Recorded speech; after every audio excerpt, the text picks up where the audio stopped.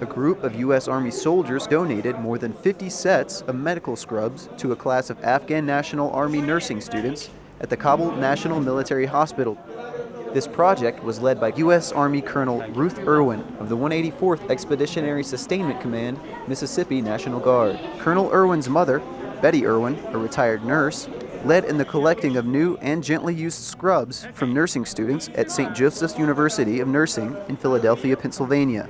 This nursing program is mentored by International Security Assistance Forces and aims to build a stronger medical program within the Afghan National Army. This donation provides these students with some of the materials needed as they graduate and receive assignments in various military hospitals throughout the country.